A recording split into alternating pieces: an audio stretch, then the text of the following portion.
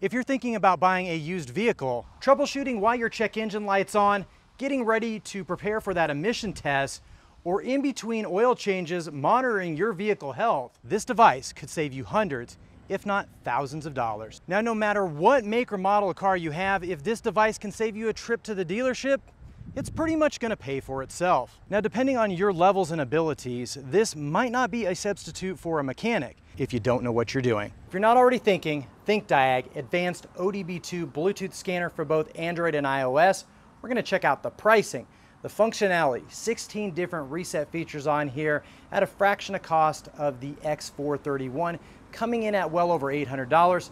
Again, substantially cheaper. We're going to talk about the amount of cars that you may or may not get with this, as well as those reset features. Link down below in the description for this item. We're going to see if we can do a diesel particulate filter reset on a Mercedes Sprinter, as well as get the door security codes on a Ford. We're going to do a health check on a Subaru, a Buick, as well as a 2021 Honda CRV. So you don't miss out on any future upcoming videos, make sure you hit that subscribe button where we take something that we recently built, torque multiplier, inline torque transducer, and tool of choice, and test them to failure. Now the reality is, there's so many different features and functions on here that it's really hard to use them all. On most scan tools, you probably don't use everything, and you're probably not even trained to use them all.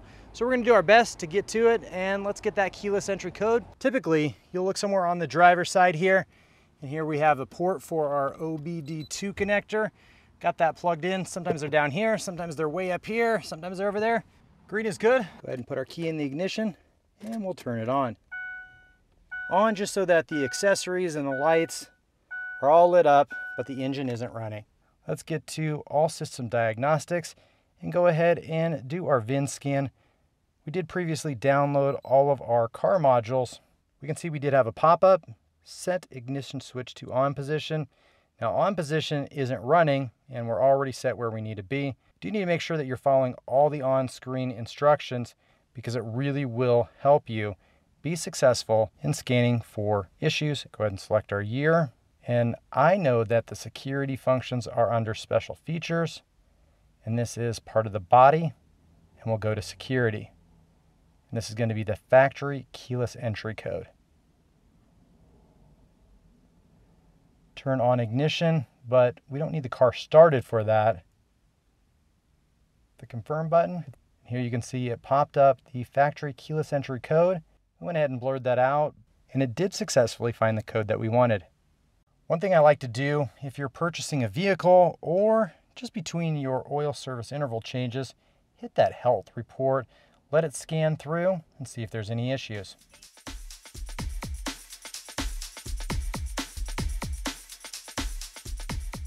So from here, I like to hit the little down arrow and do the fault report.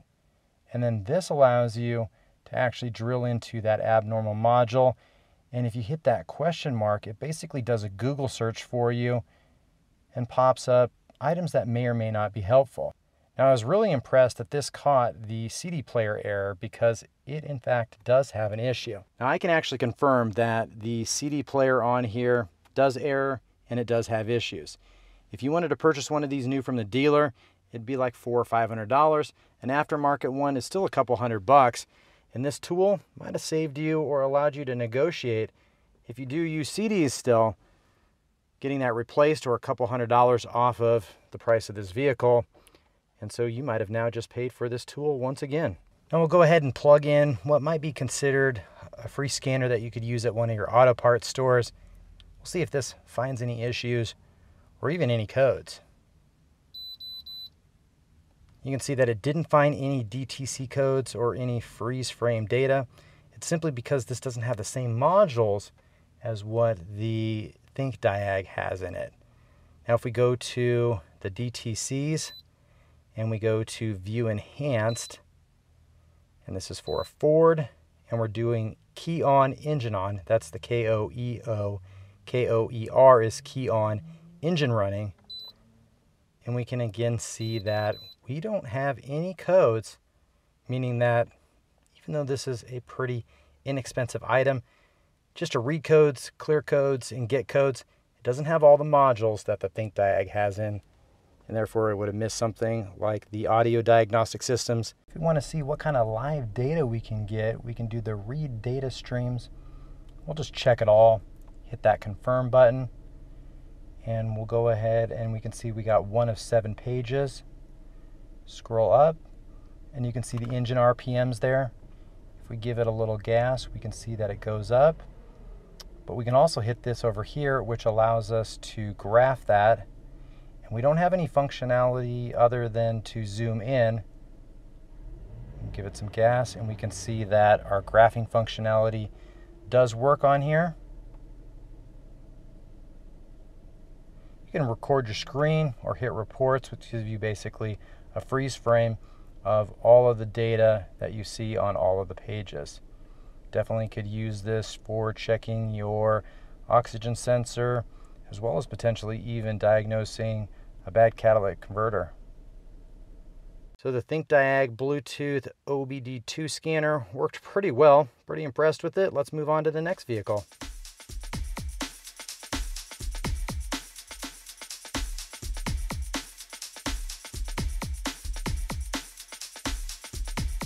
Now you could also use this device with a tablet, but I do want to caution you, you're going to need an internet connection to at least download and install the car modules, and sometimes even connect at least once or twice before you can use this thing offline. Now another thing that came up was, what kind of connector are we using? Typically you're going to be using the OBD2, and that is a 16-pin connector. Now on the next screen you might have to specify the region, but then everything's on autopilot and it's going to tell you the health of your car.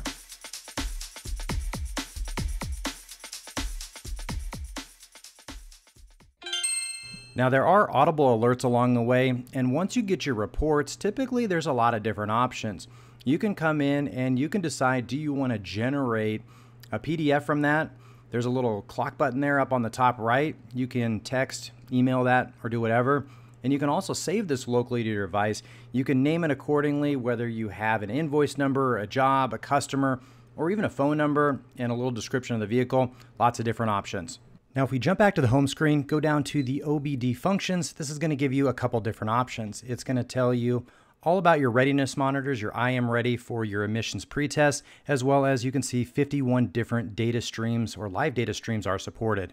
Now let's jump on over to a Buick. Now this is a General Motors car or GM, and this Buick is roughly around a 2008, but we'll find that out here very shortly. Now I do want to mention, we're on our third car already. I actually downloaded all of the vehicles, and that's the listing that I purchased, and that's what it came with. But if you want to install all the cars, it's going to take up a lot of space, about 5.4 gigabytes worth of space. So I'd only recommend downloading and installing just the cars that you need, and when you need them.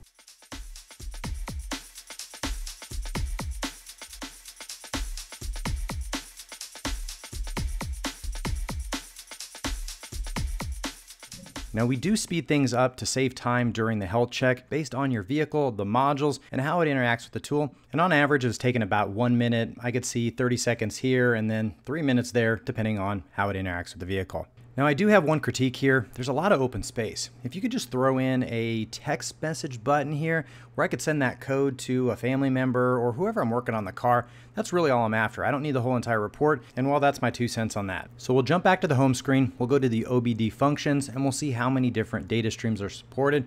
We can see there's 41 different data streams supported. Now let's jump on over to a 2021 Honda CRV. And for this one, the connection ports, it's right up underneath here. We got to get in there, but again, not a problem. So we'll plug in our Thinkdiag tool and we'll go to work. Now this being a newer vehicle with all the different bells and whistles, this 2021 Honda CRV took over 3 minutes and 30 seconds to finish that health scan.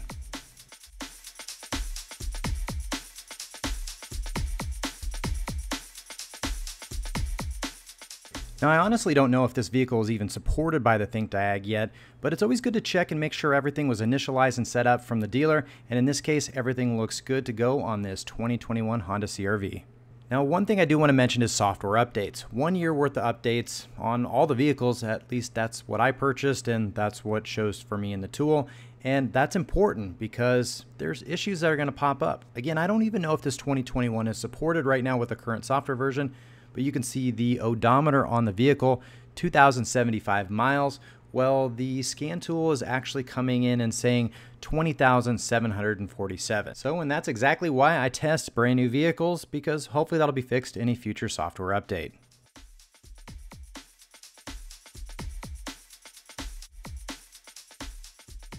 Here we have the 2015 Mercedes Sprinter. This is a 4-cylinder turbo diesel, and we're going to do the DPF regeneration on it, and that's the diesel particulate filter. And we're going to go ahead and read exactly what's on the screen, follow all the instructions. You're going to have to know the make, the model, size, and who knows what that you might have to research on for your vehicle before you can do some of these advanced tools. Make sure that you read everything on the screen and follow all the directions exactly, or you're not going to be able to complete some of the tasks, or at least complete them successfully. Again, it's critical to read everything on the screen. You can see that our temperature is not up to the 200 degrees or greater that it needs to be. Therefore, we don't have an OK or next or advanced button. All we can do is hit exit. If we're going to need to get this vehicle up to temperature, we might as well just take it for a drive. So naturally thinking, what kind of data streams can we capture? Over 178 different data streams with the Thinkdiag, and through just monitoring those, we were able to see and capture a naturally occurring DPF regen. Status was no, went to yes, stayed on for an extended duration of time, and then it switched off to no. For a scan tool that's just over $100, a lot of value being able to scan multiple cars, diagnosing the health and resetting some of the functionality. I can see a lot of value in this tool. So what are my final thoughts on the Thinkdiag Bluetooth Advanced ODBII scanner? Well, I think if you can get this at the right price, it's an exceptional tool. It provides a lot of value and a lot of functionality. If you think about it and look at some of the pricing history of it, it typically goes for about $119. It does track from $99 to $129, but if you can catch this on a lightning deal at $85, that's a really, really good deal. I mean, one trip, one troubleshooting scenario, and we're not even talking about if you're going to be using this with family and friends. This thing, for the price, granted it's software as a service, I think has a lot of potential if you have the ability to use it. So just make sure you're spending your money wisely, and if this is a tool that works for you, then it does. If you've had any good experiences or any experiences at all with the Thinkdiag products, let me know down below in the comments. If you like this video, go ahead and give it a thumbs up. If you didn't like this video, go ahead and give it 2 thumbs down. And as always, guys, work smarter, not harder, and we'll catch you in the next video. Just a friendly reminder, go ahead and hit that subscribe button.